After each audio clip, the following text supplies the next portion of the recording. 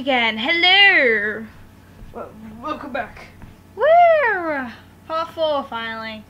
We're in Travis Town. Well, we just arrived in Travis Town. Sora's like, I'm here. Am I? I have done absolutely nothing besides to stand there for like 15 minutes. This is totally weird. Am I in a different world? Yay! Celebrate! And finally we get the music playing. And the music should play in the menu. It was just the fact the music hadn't loaded into the game yet. Oh my god, it's an emo. It's a Tidus lookalike. Emo Tidus. He looks somewhere between depressed and angry. But he's still an emo Tidus. You gotta go into every shop. Oh. Accessory shop? It's a pain, but yeah. It's Sid! Hi, Sid! Hey there, how can I... Oh, I'm a kid. I'm not a kid, the name's Sora. Okay, simmer down. So, why the long face, Sora? You lost or something? No, well, maybe. Where are we? Huh? Travis Town. So, Grams, is this really another world? Don't call me Grams, name's Sid. Anyway, I'm not... Sorry, I can't talk. I'm not sure what you're talking about, but I'm sure this ain't your island. Guess I better start looking for Riku and Kairi. Well, good luck with whatever it is you're doing. If you run into trouble, you come to me. Yeah? Yeah. I'll look out for you. Oh, how nice. Cheers, Sid. Thank you, Sid. Sid. Save the game. Save the game. There you go, there's that Proudfire we were waffling on about. I don't remember waffling on about it. You said it right in episode 1. You were like, oh yeah, we're playing Proud. Oh yes, the beginner mode file. Where's the beginner mode file? Down to file 5, beginner mode. Kingdom Hearts Final Mix, beginner mode. That was the file that I got that trophy on. Oh yeah. For beating the game in under 15 hours, I think it was. Yeah. Here we are, we're level 5. We're so tiny compared to the other files. We are only level 5. Level 5. Only level 5. Run away. Running. Where's the item shop? Is it? It's only the district, isn't it? Yeah, you just have to visit all the shops in this district, if I remember correctly. I don't know how I said that, but because I said this one. You got the Moogle shop, which you can't do anything with yet. Currently closed off. Yeah. Of course it is. Yeah, you essentially just have to visit everywhere in, like, the area. Ah! There we go. I am going to steal your heart now. He fell over. Oh no, he fell over and that is why he died. And became a Heartless. Bye! That looked cool. Hello. Of course it is. Missed the first 2 swings. Don't forget to collect your money. You're gonna need it. Money. I'm not kidding. You need thousands of money. Money. It's just like real life. Oh god, I didn't start on real life. You need money, but you don't really want it. No, I want all the monies. Money. Yeah, but it despawns eventually. Just whatever you do, don't drop. Don't drop into that middle area. It's not for a little while. Because that middle area is kind of a bit of a pain in the butt to get your ass out of, especially after Deep Jungle. Because they bring in, oh gosh, I can't remember which ones it is. The monkeys which fire from slingshots at you, yeah. the pink ones. The Lady Power Wild. Yeah. I think they're called Skater Wild. Is it a Skater or a Power Wild? I can't remember which one it is. Where is he? Leon. Yes, they're looking for Leon. Well, sadly, they were playing the wrong game. For them to find Leon. Oh yeah, they're not playing Pokemon. Yeah. Pokemon Sword and Shield. Go on, Leon. Yeah, but then again, I think they have just as much trouble finding Leon in that game as they are finding Leon in this game. Because of Leon's sense of direction. There you go, slap shot. That's your first ability. Really? Yeah, it's actually pretty good. Oh. Especially for the early game. It's really good for the early game. Just bash Heartless. Yeah. Hello. It's really good for creating combos. Like, you know when you hear sounds and then you're like, but that sound cannot be real. And you think... It's from the cuckoos in the shop. Yeah, I know. I thought I heard something and I was... Yeah, it made me What jump is as well. that? Sound the cuckoo. It kind of reminded me of when Archie's caught a bird and then he like meows. Archie's a cat, just saying, everyone. Yes, he is. That's why I said he meows. And obviously it's like muffled because he's got a bird in his mouth. And his mouths are normally really loud. Oh god, yeah. He's not inside at the moment, so you won't be able to hear him anytime soon. He's presently lying on a car. Somewhere. Yeah, so we have 3 cats, in case anyone was... wondering. Kit, Basil, and Archie. Kit is lying in the same room as us. She's lazy. She's not lazy. She was recently injured. She got a hernia. Diaphragm hernia. Yeah, so basically she got injured. She went missing for 5 days. And then all of her like stuff that should be in her abdomen went up through her diaphragm and ended up in her chest. And apparently, according to the vets, some of it like got attached to the sac around her heart. So she had to have a really bad surgery. And she had to stay in an overnight like cattery vet place for 2 nights, was it? Yeah, 2 nights. And then she had to spend 6 weeks in a cage. She's out now. Yeah, she's out now.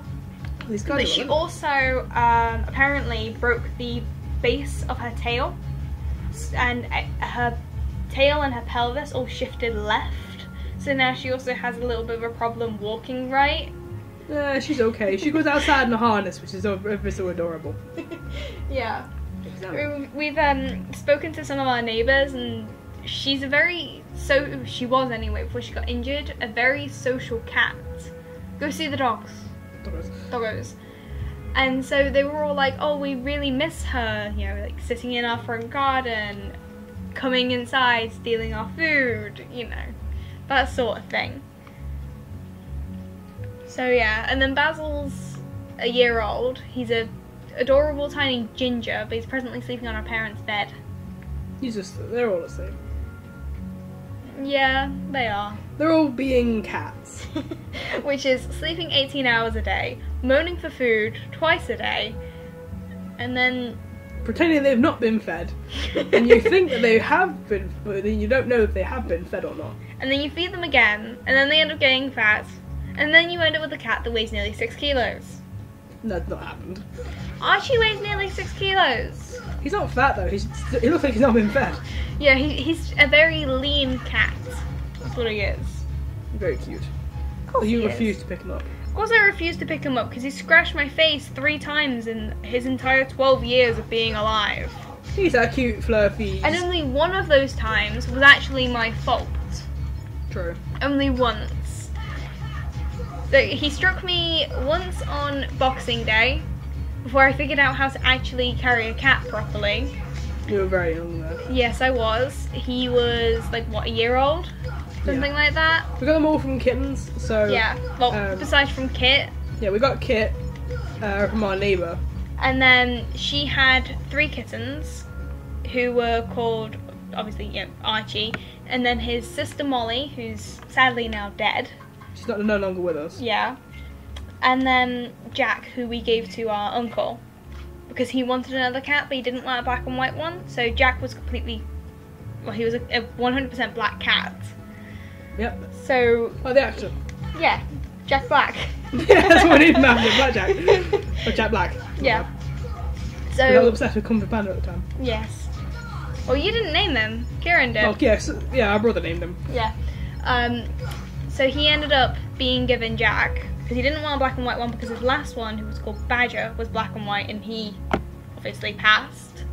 Molly was born with a birth defect, and the person who we got Kit from, she said that she wanted Molly, but our mum refused to give Molly to her because she was born with a birth defect. She had problem breathing. Yeah, so the woman who we got Kit from wanted one of our kittens to basically make more cats. She was essentially a professional cat breeder. Kind of. A professional cat breeder in air quotation marks, because yeah, she didn't really treat the cats very well. No, basically, if you look at Kit's tail, well, you probably won't because there's a chance that we might never show it to you, but you stroke it down and it kind of ends really suddenly. Yeah, very abrupt. So we always thought that like she got her tail trapped in a door or something. And, like, obviously some cats can have really short tails, but she was only like a year old when we got her. And her tail has always been really short. And the woman who we got her from had 2 young kids at the time, so it's entirely possible that she could have had her tail trapped in her door. Yeah, by the kids. Yeah, and then obviously she lost the end of the tail. It's possible. It is completely possible, but just what happens. Where are we going with this? I don't know. It's waffling about cats. Yeah. I'm sure there are probably a lot of people in the watching got cats. If you've got a cat, put a comment saying meow meow. Like No, meow meow in the comment section. Yeah. If you want to. Yeah. Anyway, Basil, he was 7 weeks old when we got him. It was from one of Rianne's colleagues. Basically, she had a cat and she was moving up to Scotland. Yeah, she's going back to Scotland. Yeah, she was moving to Scotland, and her cat had just had kittens, so she was moving back with her parents. She wasn't able to bring all the cats with her. The mother cat had 3 kittens. No, 4 kittens, and one of them was a calico. Yeah, we want one of that one. She passed away from brain hemorrhage. Yeah, she had a problem with her brain, and she sadly fell off. And it wasn't fun. And then she checked all the other 3 cats, and they were all fine.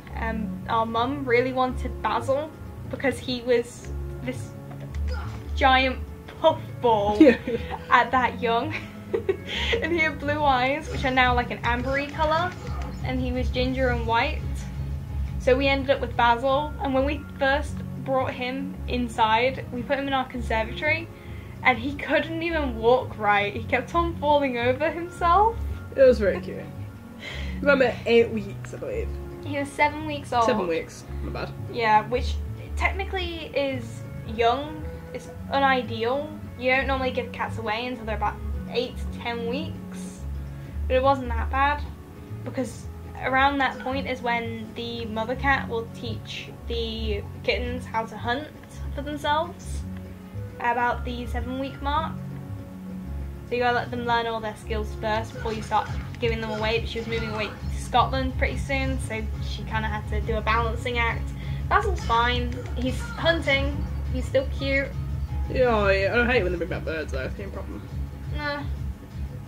I hate it more when they bring back birds and they like still and they like still have. I'm not even going to finish that statement because it's probably a little bit too. They still have their they've not been done. What are you trying to say? Wait, what? What are you trying to say? They've not been done. They've not been spayed, neutered, whatever. No. Oh. When they bring back like actual birds, like physical animal birds, and they still still alive. No, they still have the head attached. Yeah, it's still alive. You can still see the lifeless eyes of the bird because it has neck snapped. Oh, stop! That's why I wasn't gonna say it. I thought you were about. I wasn't really paying attention. No, you weren't. I was trying to figure out. Okay, where do I go? I've lost the plot. Okay, you've been to the Dalmatian house. Yeah. Okay. Yes. Where was the last place that you saw Donald and Goofy come out of? I came in here and they popped up that other bit. So where I came from, up. They came from the Gizmo house. Yes. Okay, you don't go into another district. That's right. Thing number 1. Hello, guys. Just ignore them at this point. Right. Have you been in the hotel? No. Go in the hotel. Oh, you can tell it's been ages. Yeah, you can. And go out? Let's go out again? Same door? No. It was supposed to be out the other door. Oh, you just said. I was going to, and then you went out the door. Yeah, silly. I'm not the silly one, you are. Currently closed off, currently closed off, currently closed off. Only one of them is the green room. And then you go out the district, the first one, I think. We will figure it out. Hello, sirs. Hello. I think I have to go into the item shop. Yeah, you have to go back into the accessory shop. Oh, do you? Okay. Yeah.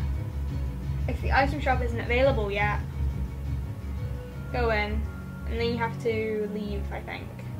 No, stop, Sid. I hope, Sid. Just gonna look around town. Sora! Unable Get to out. go upstairs. Again, I told There you. you go. There we go. They'll come at you out of nowhere. There he is. Who are you?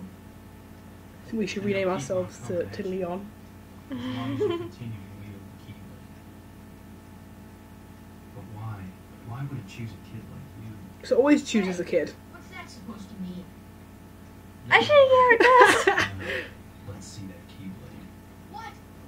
There's no way you're getting this. Alright. Then have it your way. Just let him use you as a punching bag until you fall unconscious. Yeah, true. Oh, well, I'll see if how quickly I can smack him. Ow! Or get smacked, one or the other. I've actually been able to defeat him once. I'm gonna do it. It's a pain. I can't. Oh, I don't dodge. I can't dodge. I can't dodge. You don't have dodge roll yet. Oh, you still have tech points though. Well done. I recommend you get a tech boost at some point. Oh, when you get a tech boost, use it. Don't use any items. Why? Because you're wasting them. Okay. Yeah! Oh, I lost. Oh, shit. Oh well, doesn't really matter. You still keep the EXP that you gained. He beat me. I've never beat him. It is always a pain to try and beat Leon. You said Leon at the same time. Too, so. Still, it looks like things are worse than we thought. A lot worse. What, because it's a kid that has the Kingdom Key, or is it something else? Yeah, keep it. It's the Kingdom Key Keyblade. Alright. Oh! Oh! This cutscene. I forget this cutscene exists. Because Because it wasn't in the original game, that's why. it doesn't show you what happened to Riku. Yeah, not in the original game, you know, the one that's on the PlayStation 2. Back in 2001. Woo! I don't know why they didn't add his audio. Because he wasn't supposed to have audio. Basically, the whole point is that Sora's supposed to be seeing this whilst he's unconscious. If that makes sense. Oh, right, I see. Because the whole, like, thing with them being a trio is the fact that, like, they're connected in some way. I don't really get it, but this is what I get from this scene. So whilst Sora's unconscious, he sees where Riku is, because he still has his heart. Whereas, well, you know. Excuse me, did the king send you? The decent Aerith voice. Hi, Aerith. You look like you belong in a horror film. Her eyes. Come on, lazy bum. Wake up. I don't know. Ah, there we go. Alright, we're gonna have to stop it here. Okay, See you guys in the next episode. well, we're just gonna watch a whole bunch of cutscenes for probably the first 10 minutes, but oh well. Oh, Alright, see ya. bye!